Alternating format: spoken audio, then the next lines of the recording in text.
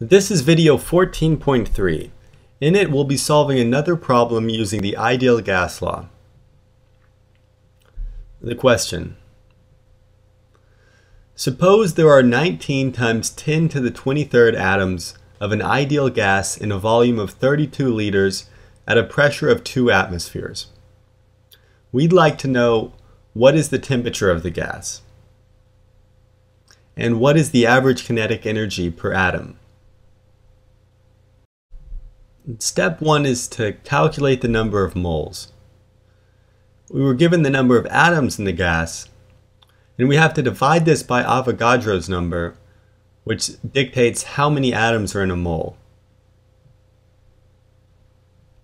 Atoms cancel out, and we get that there are 3.16 moles. Step 2 is to convert the units. We were given the volume and pressure in terms of atmospheres and liters, but we need to convert them into pascals and meters cubed.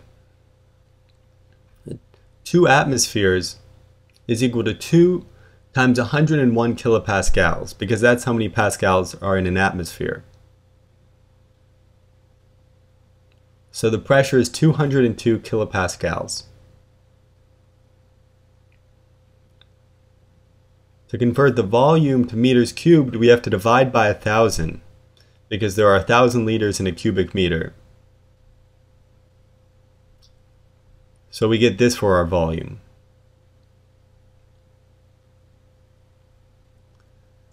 Now to find the temperature, we simply apply the ideal gas law. We can rearrange this to solve for the temperature. We'll plug in the quantities that we found on the previous slide, plus the value of 8.31 for R, the gas constant. When we do this, we get a temperature of 246 Kelvin. Next, we'll find the average energy per atom. To do this, we'll need to use Boltzmann's constant, which I've listed here. Now, the average energy per atom is given by this expression.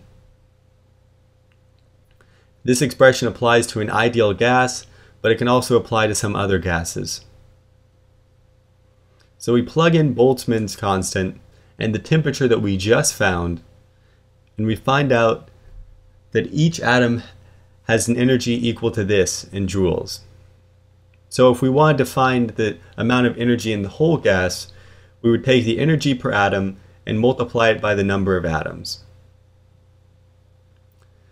That concludes video 14.3.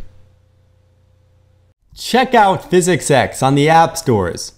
This revolutionary physics app for smartphones and tablets contains over 100 videos and 500 multiple choice questions designed by education experts. It's been proven to improve scores for intro college physics, AP Physics, MCAT Physics, and more. Just look for the blue icon.